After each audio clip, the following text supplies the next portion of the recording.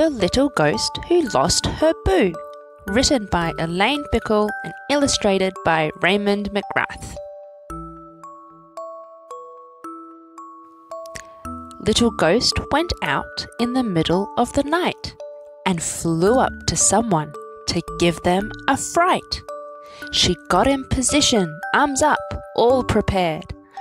Wait for it, lady, you're going to be scared.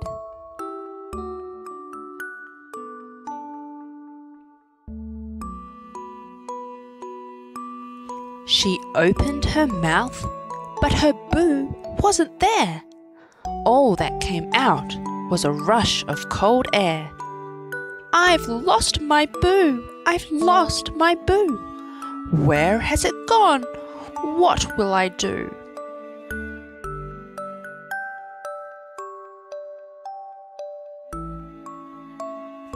Mama Ghost said, "My poor little one, it looks as though your fright nights are done." "I'll find it," cried Little Ghost. Off she flew, looking and listening for her scary boo. Then she heard a noise in the dark, dark trees. "Can that be my boo? Oh, let it be, please." Hoo, hoo.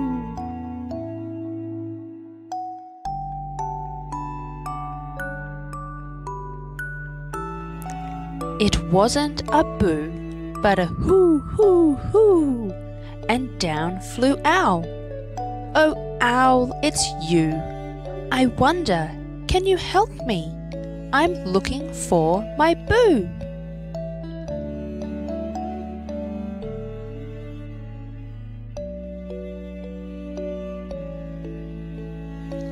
"I'm sorry, Little Ghost, but I can't help you. I've been out all night, had a tasty bite or two, and while I was hunting, I didn't hear a boo. Would you like to borrow my hoo, hoo, hoo?"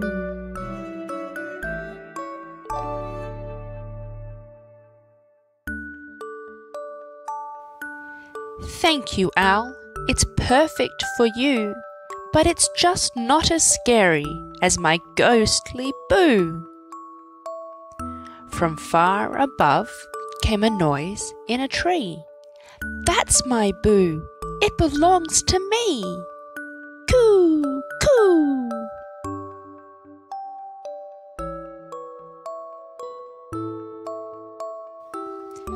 It was not a boo, but a gentle coo.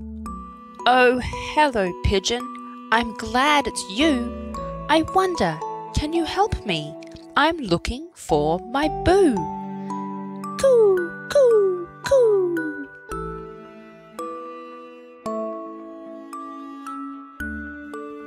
"I'm sorry, Little Ghost, but I can't help you.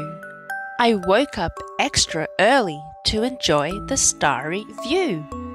And while I was looking, I didn't hear a boo. Would you like to borrow my own gentle coo? Coo, coo."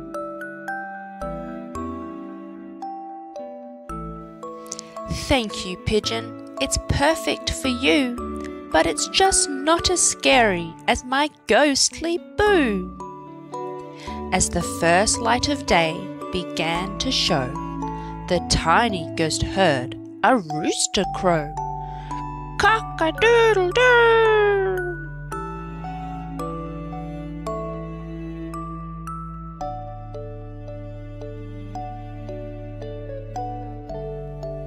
"Oh, hello, rooster. It's nice to see you. I wonder, can you help me?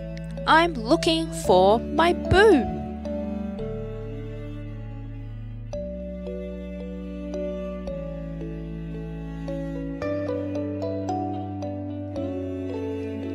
"I'm sorry, Little Ghost, but I can't help you. I've only just got up and the day is really new. And I'm about to wake the world with a cock-a-doodle-doo. Why don't you join me? And you could try it too. Cock-a-doodle-doo!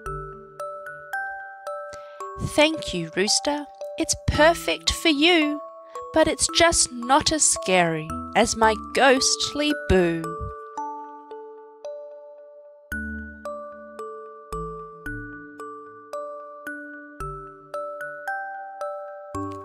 Little Ghost was sad as up and off she flew, heading for her home without her precious boo.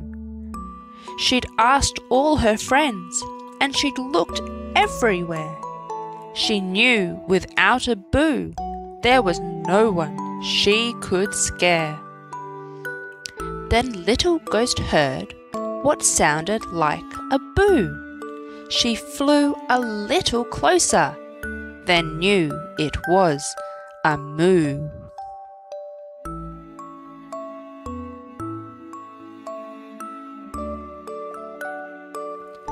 Oh, hello, Cal. Of course it's you. I wonder, can you help me? I'm looking for my boo. I'm sorry, Little Ghost, but I can't help you. After being milked, I found some grass to chew, but not once this morning have I ever heard a boo. Though I have something similar, why don't you try my moo? Moo!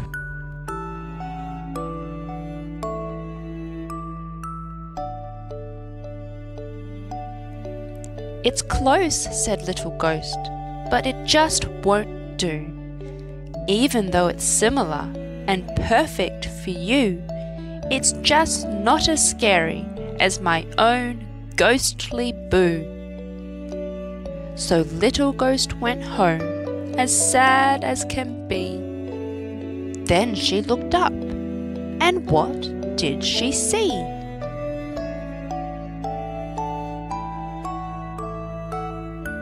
She saw the reader. Yes, she saw you. Can you help Little Ghost find her boo? Come on now, it's up to you. Let me hear you shout out, boo!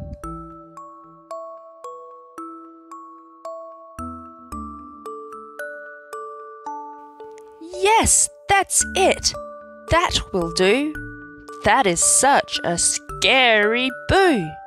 You did it! You found it! High five and a big thank you. And with that wonderful scary boo, away that happy little ghost flew.